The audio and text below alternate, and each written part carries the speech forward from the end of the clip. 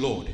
Isn't it so good to be back in the house of Jesus? We've come to welcome him. We've come to welcome his presence. We've come to welcome his spirit. And in doing that, we welcome one another as well. We've been closed for a little while during this lockdown. And by the grace of God, we've opened. And by the grace of God, we'll continue to be open. And we're trusting the Lord that we're going to go from strength to strength and grow from strength to strength. We trust the Lord that we would not have lost one bit of momentum because of COVID-19. We don't give any territory to the enemy. Amen. We are trusting the Lord for his grace, and I'm seeking him for great things going forward and for Hillside and for our church and for our community. I've been praying to the Lord saying, Lord, where do we go from here? When we launch our services again, Lord, where is it that you would like me to take your people? Where is it that you would like me to teach from, Lord? Because, oh God, I am dependent upon you. Oh God, I am thirsty for direction from you, for every step that I take, every breath that I take. Oh God, utterly dependent upon you.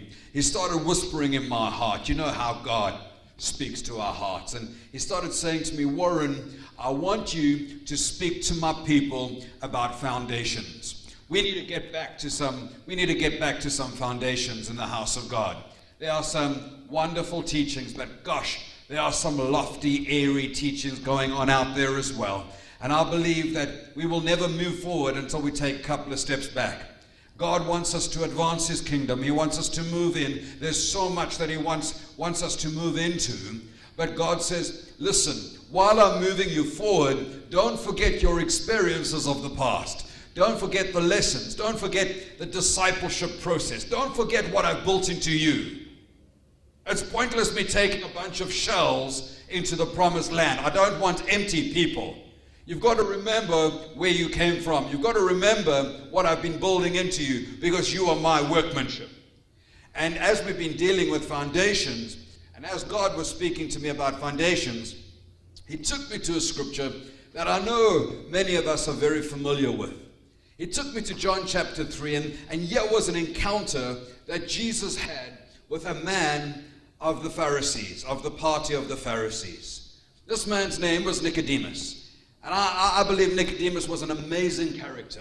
He's only mentioned in the Gospel of John, and then he's only mentioned 3 times. Yeah, in chapter 3, in chapter 7, and in chapter 19. An amazing man, and he became an amazing follower and disciple of Jesus.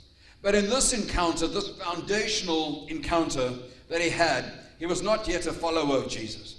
Let me not run too far ahead of myself. Let me read from the Word of God, and let's allow the Word of God to instruct us. Shall we do that? If you're in agreement, let me hear an amen. If you love God's Word, let me hear an amen. If you love being in God's house, let me hear an amen. Amen. A whole bunch of amens going on here this morning. John chapter 3, I'm just going to read 2 verses. I'm not going to rush it. We're not going to gobble it up. We here this morning, we're going to savor God's word. We're going to enjoy the flavor of God's word. We're not going to swallow it in gulps. And so we'll return to this message again next week, and we'll build up on it perhaps the week thereafter as well. But we've got way too much to try and cram into such a short session this morning. Let's read the first 2 verses of John chapter 3. Now there was a man of the Pharisees named Nicodemus, a ruler of the Jews. This man came to Jesus by night and said to him, Rabbi, we know that you're a teacher come from God, for no one can do these signs that you do unless God is with him. No one can do these signs that you do unless God is with him. And sometimes when we read the scriptures, sometimes the messages that are preached, we get the idea from scripture or from the messages, and wrongly so, that Jesus had something in for the Pharisees. Let me tell you, Jesus didn't have anything in for the Pharisees. Jesus doesn't have anything in for anybody. We don't serve a vindictive Jesus. We don't serve a I'm going to get you Jesus. The Bible tells us very clearly that Jesus did not come into the world to condemn the world, but to save the world. And so I believe that whether Jesus was interacting with a Pharisee, or whether he was interacting with a Sadducee, whether he was interacting with a Samaritan, whether he was interacting with a poor person or a rich person, that didn't change Jesus' heart and Jesus' approach to people. Just because he was a Pharisee, it's not like Jesus said, come on, I'm about to teach another one a lesson here, put him in his place. That's not the kind of Jesus that we serve. Jesus is the type that says, come unto me. Come unto me, you who are weary and heavy laden, and I will give you rest. And God knows that sometimes our being weary and heavy laden is not restricted to just physical fatigue. Sometimes we are spiritually tired. Sometimes we are spiritually worn out. Sometimes we've been doing so much study and so much input that we don't have the time. We haven't been energized by what we've been receiving from God, and it wears you out. There is no end to the writing of many books. It wears you out. And let me tell you, you who have a passion for study, you who have a passion for God, you have a passion for the reading of God's Word. Don't let it all just be study.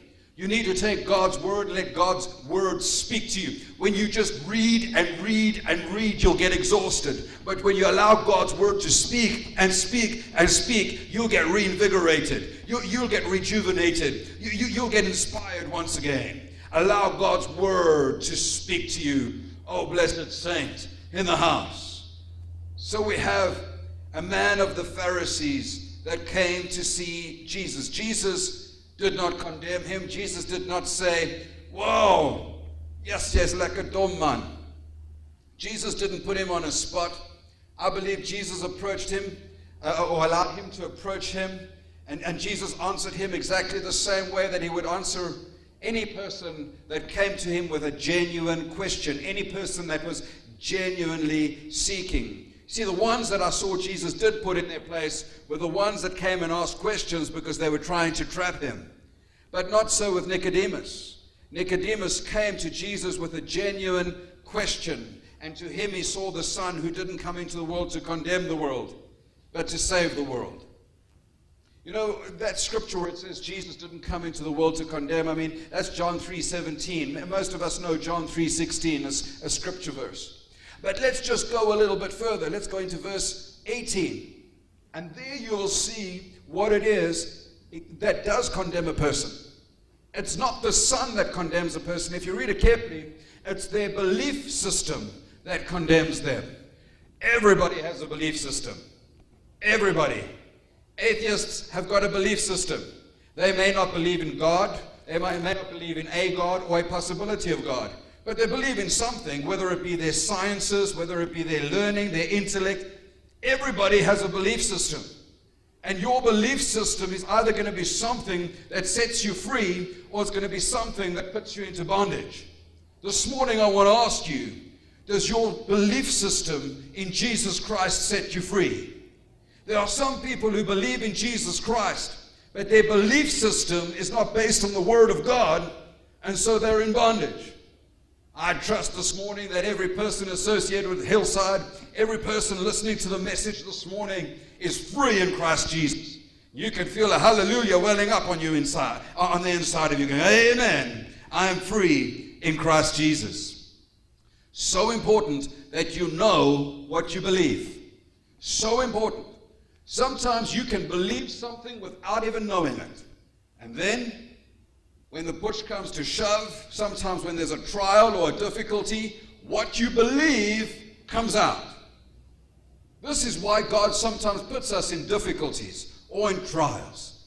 There are things that we are holding to. There are belief systems that we're holding to that God wants to show us, because before God can address something, God wants to show it to you and how it's manifesting and working in your life so that you can labor with God. God doesn't want to do things against your will. God wants you to be in agreement so that you can put your hand in His hand and keep in step with the Holy Spirit. A belief system is so important. Don't think just because you come to church that you're okay in the department of belief systems. Nicodemus had a belief system.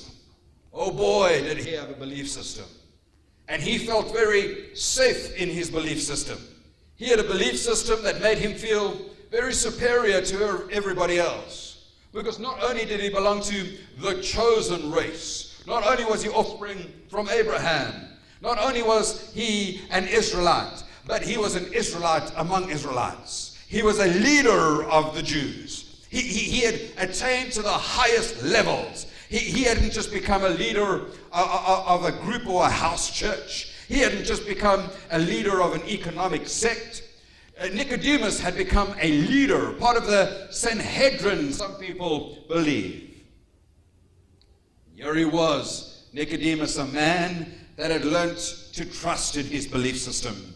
A man who had learnt to invest all his peace and all his hope in that belief system. But he was also a man who was all too aware that something wasn't quite right in his belief system. Something was being shaken in his belief system. See, everything was okay in the land of Israel. Everything was okay in Jerusalem and the surrounding areas. Everything was going just fine until a man by the name of Jesus pitched up. And Jesus started messing with everybody's theology. Jesus started messing with everybody's belief system. Oh, praise God for the day that Jesus messed with my belief system. Oh, praise God for the day that Jesus called me aside and said, "Come, Warren, come and sit with me. Let me talk into your ear a little bit. Don't just swallow what everybody else is swallowing. Don't just believe what everybody else is believing. Let me impart it into you. Let me speak it into you. Let me invest it into you. And then let me lead you. Let me guide you. Let me walk with you. Let me shepherd you." Oh, God, praise God for the blessed day that he messed with my belief system. Something about Nicodemus that I read here in the scripture. If you look very closely, before we're even told his name, we're told something very important about him. Something pivotal about the makeup of the man. Before we're even told his name, we're not told his height. We're not told his family relations. We're not told his political orientation. We're not told his social standing, per se, on the ladder. We're not told how much money he has. We're not told what promotions he's had. We're not told how angelically he sings in the choir. We're not told what board he sits on, except we're told about the company that he kept. We're told, the Word of God tells us, a man of the Pharisees. A man of the... This is how Scripture has chosen to introduce us to this wonderful personality called Nicodemus. So much else Scripture could have told us about him. But the first thing that Scripture tells us about him is the introduction of this man Nicodemus by way of, by virtue, via his associations.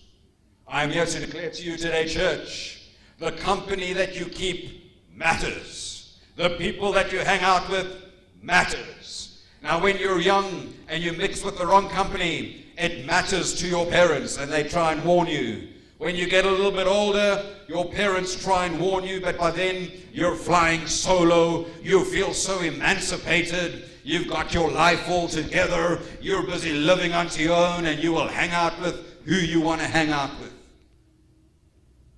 When you start growing up, you can start seeing the toll that certain company has taken upon you. There is no better company than that of Jesus Christ, the Lord and the Savior. There is no better company to keep than him who redeemed you, him who created you, and him who purposed you. Company is so important. The Bible says in Proverbs chapter 13:20, "He that walketh with the wise man shall be wise, but a companion of fools shall be destroyed." He that walketh with the wise shall be wise, but a companion of fools shall be destroyed. Now hold on. Let's just break that down a little bit. Let's just have a quick look at what Proverbs 13 has just told us there. he that walketh with the wise, or he that walketh with the wise man, shall be wise. And then there's a contrast. But a companion of fools shall be destroyed. Now, if there's a contrast happening, hold on one second. Should the Bible not read, he that walketh with a wise man shall be wise, but a companion of fools shall be a fool? We would expect that contrast. But no, the Bible makes no such contrast. The contrast to walking with the wise is not becoming foolish. The contrast with not walking with the wise, or the contrast with walking with the wise, is being utterly destroyed. I have seen people, I have known of people whose lives were on a path, man. And you could see this young person had talent. You could see this young person was heading somewhere. They had invested their life into a course. They had been groomed. They had been steered. They had been educated. The way had been paved. Education had been paid for. That sporting bursary had come through. And then they started messing and mixing with the wrong people. They started hanging with the fools. We need to say goodbye to the fools. If you want to make anything of yourself, you're going to have to say goodbye to the fools. Those that are closest to you, those that are going to influence you, those that are going to inspire you, let those be men and women of character. If you're going to listen to somebody, then listen to somebody who has something to say. The company that you keep never leaves you unchanged. The company that you keep will always change you. How is the fool destroyed? Well, they could start their life walking on a path, and because of a bad choice, because of a wrong choice, one pivotal moment, they choose, and instead of their life heading towards the destiny that God had for them, one foolish decision, their life goes off on the wrong path. They walk out on that job. They walk out on their family. Turn around and declare their independence, and they can do it all themselves. And in that moment, the young person who was developing into somebody spectacular, something in him died with that foolish decision. Oh God, have mercy. Church, I started off by saying, check your belief system. To that I say to you, check the company that you keep. Nicodemus was a man who kept very high social company. He kept company of the Pharisees, and he had to pay a price to keep that company. Oh boy, did he have to pay a price to keep that company.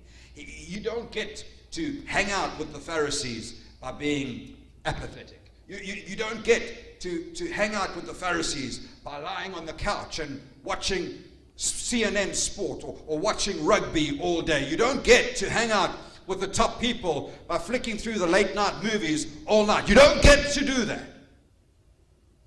You have to pay a price.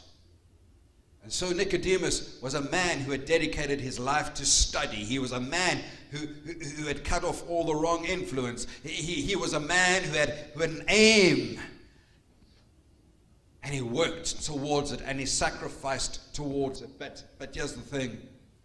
Although Nicodemus had worked so hard, he was so empty. Because everything that he had put his ambition into, all his study, everything that he had put his hope into, that which he aspired to be, got to the top of the mountain and discovered he'd been climbing the wrong mountain all along. Discovered all the energy that he'd invested, everything. When he got there, it wasn't nearly what he expected it to be. Have you ever been in a situation where you have sacrificed? Maybe it's in a relationship where you have just plowed in and plowed in and plowed in and plowed in and cried the tears and paid the money and cried the tears and invested emotionally, and all of a sudden you realize, wait! Oh no, this is the wrong mountain here. Nicodemus did that with a system.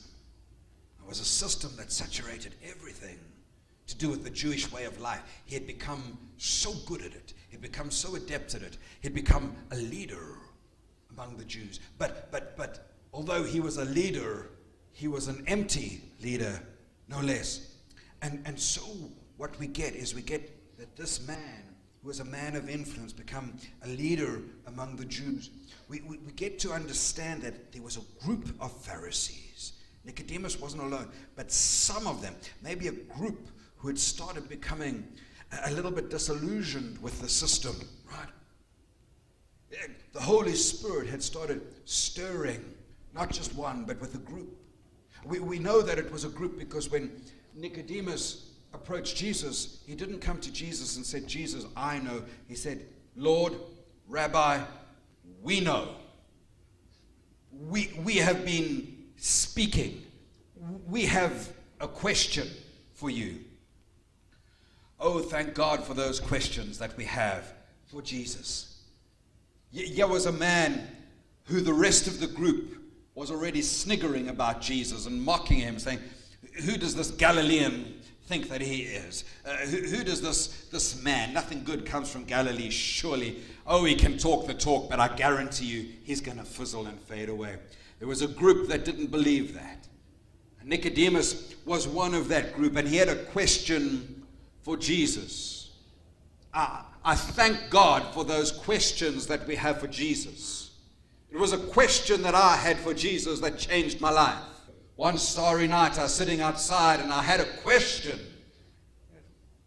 I said, if you exist, if you are real, and if you are the God of the Christians, make yourself known to me. You see, it wasn't a condition. I wasn't being arrogant. I'd just been brought to this place where I'd given up on everything else around me. Everything else seemed so empty. It seemed so superficial. And then I realized that if I'm going to live a full life, if I'm going to live any kind of life that means anything, then I cannot live that kind of life without getting to know the creator of that life. Otherwise, it's just going to be so empty. And I just reached this point in my life where I was so empty. And in a form of almost desperation, almost in a form of, Rabbi, oh, if you can hear me, oh Lord. And I thank God for the day that I asked that question, because that was one of those pivotal moments in my life where God answered me. And I could have ended up anywhere, and I shudder to think where I would have ended up. But today I stand here as a testament that there was a living God, a living Jesus Christ, who heard me ask that question, and by His grace, He extended His hand. He said, yes, I am real. Yes, I exist. No, I didn't come to condemn you. No, I didn't come to push you aside. I'm here for you. I've got a destiny. I've got a plan. I've got a purpose. Come and walk with me. I thank God. Here's what I want to say to you. If you, like me, let's get scriptural. If you, like Nicodemus, have a question for Jesus or about Jesus, here's a thought. Take it to Jesus. Take it to Jesus. Cut out the middleman. Cut out the middleman. Don't go to your buddy. Don't go to your pal. Cut out the middleman. Take your question to Jesus and say, Lord, I've got a question. And ask Him with humility. Remember, you're speaking to a king. I guarantee you, my shepherd, my great high shepherd, will answer you like He answered Nicodemus. Can you just see this beautiful exchange? Nicodemus came to Him at night, probably approached Him at night because by then the hustle and bustle had quietened down a little bit, and all the Pharisees had gone off to their little Pharisee homes, and all the disciples had gone off to their little disciple homes, or the followers, and there was just this time of intimacy between a man, just a man with a question. When you cut away all the study, when you cut away all the social state, it was a man that came in front of Jesus, and he came to ask a question. Rabbi, we know that you're a teacher come from God. Now hold on 1 minute. Nicodemus, you were doing so well. You had approached God so well. You came in humility. You didn't come with your flowing robes and your garb. You didn't come with your 6-foot long scrolls. You didn't come with your pack of Torahs and your bunch of servants and scribes behind you. You approached him as a man. You were doing so well. Why did you mess it up, Nicodemus? Why did you come to Jesus and say, Rabbi, we know? How arrogant that you would come before the King of Kings and the Lord of Lords, the all-knowing one, and you would want to declare to Jesus what it is that you know. And so I've learned once. This is something that I've learned. When you're in great company, learn to seal your deal. When you're in great company, learn to seal your deal. I don't want to be funny, and seriously, as I stand here, I've been sitting in situations where I've been counseling with people. People have made appointments to come and sit with me because they'd like to get my opinion. They'd like me to speak into their life and counsel. And we sit down and we open up and they talk and talk and talk and talk and talk and talk and talk and talk. I've already said to them, excuse me, did you come to learn something, or did you just come here to vent or to air? Because if you come here to vent, that's fine. I'll close my notebook. I'll switch off my thinking brain, my analytical brain. That's cool. I'll do that. If that's what you want from me, I'll do that for you. But please, next time, be a little bit more honest with me. Don't ask me to come counseling, because that's not actually what you've come for. Tell me that you just need a sounding board. And if there's something in my busy day as a pastor or my job description as a pastor where I can say, okay, I'll be your sounding board, I'll slot you in that time. Somewhere between 2 and 4 in the morning, somewhere. Here was Nicodemus. He came into the presence of the Most High God, declaring to Jesus what we know. And here's the third thing I'd like you to be very careful of. Pay careful attention to your belief system. Pay very careful attention to the company you keep. And thirdly, make very sure that what you know is worth knowing. Make very sure that what you know is worth knowing. We know.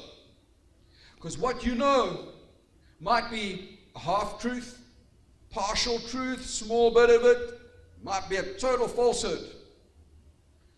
Rabbi, we know that you're a teacher come from God. Well, is that the truth? Partial, small, little bit. Yes, Jesus come from God. But Jesus is so much more than just a teacher that comes from God. Jesus is so much more than just a prophet that comes from God. You see, being a teacher or being a prophet is not what got Jesus crucified. Being a teacher or a prophet is not the message of the gospel that got his disciples martyred afterwards. No. All his disciples knew. They got to understand something about Jesus that Nicodemus would later get to understand as well. Is that Jesus may have been Emmanuel, God with us. He may have been Emmanuel, as in God took a body or a flesh upon himself. Yes, he may have done that so that he could dwell upon us. But never forget, Jesus is God. Jesus always has been God. 2,000 years ago, born in a manger, taken a clothing, but he's always existed. Always has been God, always has been the Son, always will be the Son. Nicodemus was not just sitting in front of a teacher. He was sitting in front of Jesus Christ, the King of Kings and the Lord of Lords. The prophet Isaiah called him Wonderful, Counselor, Almighty God, Everlasting Father, Prince of Peace. I call him Lord. He's also called the darling of heaven, the rose of Sharon, the bright and morning star. But I call him Jesus, because Jesus is the name that is above every other name. I call him Jesus because that is the name at which every knee shall bow, every tongue confess. He is Lord. Nicodemus. Oh, Nicodemus. Yes, you're sitting in front of Rabbi. You're also in front of God. We know that you're a teacher sent of God. Why? Now look at the next mistake that Nicodemus made. Why? Although he's sitting in the presence of Jesus, although he's sitting in the company of the King of Kings, that's not what his authority is. Look what his authority is. We know that you're a teacher sent of God. Why? For no one can do these signs that you do unless God is with him. No one can do these signs that you do unless God is with him. That's a falsehood. I know that Jesus did great signs, but let me tell you something. The Bible teaches us that Moses, in the courts of Pharaoh, took his staff and threw his staff on the ground. And it turned into a snake. All of Pharaoh's wizards, sorcerers, and mighty magic men copied that. But of course, Moses' staff swallowed up the rest. Moses did a couple of other great miracles. And then the sorcerers and the wise men did great miracles as well. We're told in the Bible that there are many false prophets. We are told of many great deceivers. In the last days, even the elect will be deceived, if at all possible, right? Oh, my brothers and my sisters, let me talk here. Let me talk here as a Pentecostal pastor. And let me talk to my Pentecostal brothers and sisters. Could the madness please stop? Could the madness please stop? There's so much madness going on in the churches today. Running after this sign, running off. Well, that one must be a great teacher. Woo! Boy, he did some great signs. I want to declare to you here, in the name of Jesus and by the grace of Jesus, I would never, ever, ever host or hold a miracle healing crusade. I believe in miracles, but I believe more in the miracle worker. And his name is not Warren. His name is Jesus. You know the way miracles should work. And if that's their ministry, let them stand in front of God and give justice, as far as that goes. I wonder how many of those people that were healed then are still healed today. That's their ministry. But this is what I want to tell you. The way that the miracles work is that no glory goes to man. So praise God, if I'm busy preaching and we're sitting under the power of the word, and all of a sudden I hear, woo! That back pain that I had for such a long time. Look at me, I can, oh wow. If we're busy enjoying a church service and God puts on your heart to go and speak to that sister, while we're under the power of the word and you do it, and God uses you, praise God, severally as he wishes. The Holy Spirit distributes the gifts.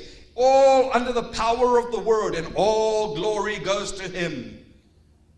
No, I would never want to be ranked amongst the deceivers or known as somebody with a great ministry of healing. No, no. The Bible tells me what ministry I have, and that's the ministry of reconciliation. Let God be the healer. I'm a Pentecostal pastor. I believe in tongues. I believe in healing. I believe in driving out of demons. I believe that we have all that authority. Oh, yes, I believe it. But oh boy, I'm always very careful to make sure I step back so that the King of Kings can walk forward and touch whoever he wants to touch. However he wants to touch. All glory be to the King of Kings and the Lord of Lords.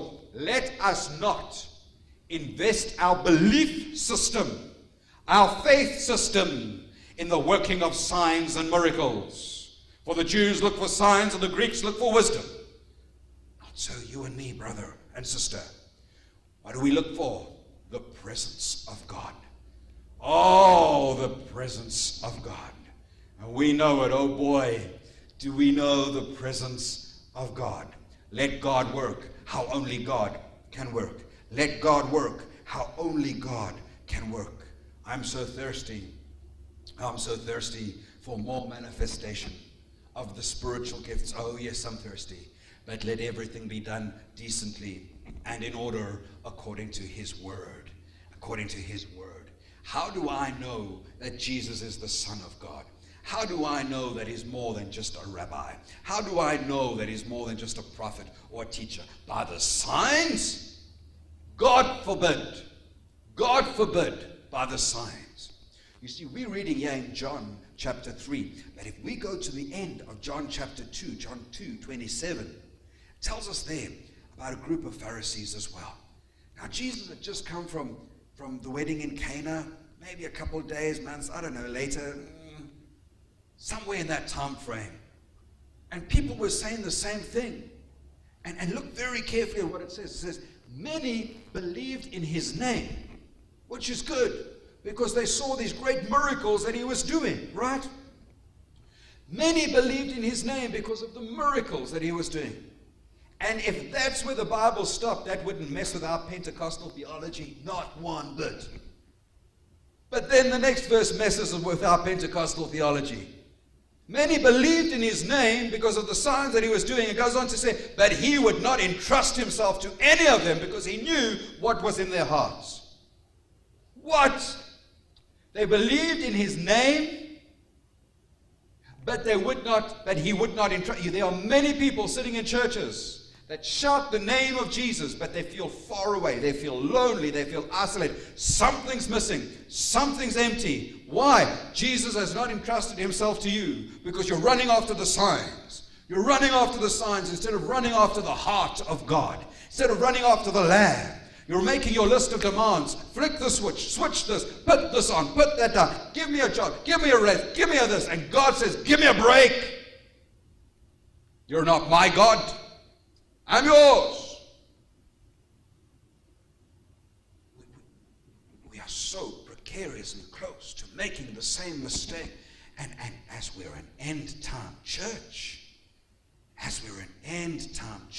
would we dare spend one day without honing the art and the science and the desire and the passion of him and getting to know him and spend more time in his presence? Would we spend one more moment running after another healer? One more moment running after a sign? No. Oh, church. Oh, the last day, church. Let me tell you, get ready, get ready, get ready, get ready. Jesus Christ coming soon. Can I tell you who's going to know Jesus when he comes? Not those who are running after signs and miracles. Oh no, when the sky is torn open and Jesus Christ comes for his church, when he comes to rapture his church, can I tell you who's going to know him? Those who know him now. And those are not the ones that have run after miracles. Those are the ones that have got his heart. Got his heart. Oh, praise God for the day that our Lord and Savior Jesus Christ comes again. We're sitting in a day and age, church, that, let me wind down a little bit. I could just preach another sermon now, but let me wind down a little bit.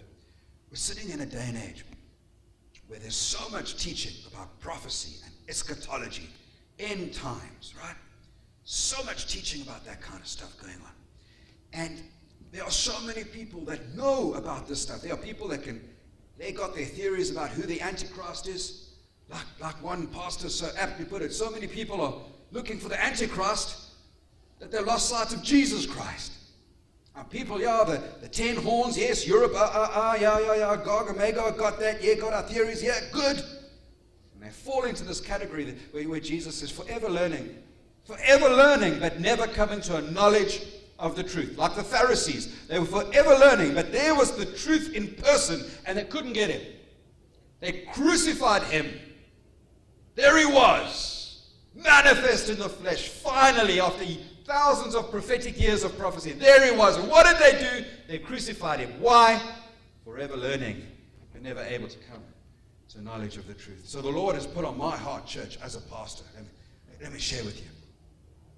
I don't want to take, please don't get me wrong, I don't want to take anything away from these, and I say this, these masterful teachings on eschatology. I want to tell you, there's some revelation. There are people teaching eschatology and things in a way I never, ever could. God bless them. So my indictment is not to them, it's to you and to everybody else running around, trying to look end times, this. Get to know Jesus. Ask him the big questions. Take him. Just be honest with him. Yeah, do I believe? I want to tell you something. This nonsense of does he believe, doesn't he believe? How do you know if you believe? Ask him the right questions. I guarantee you'll get to know Jesus and believe that he exists. Oh boy, you'll get to know. Just ask the right question. Here's the bottom line. Here's the bottom line.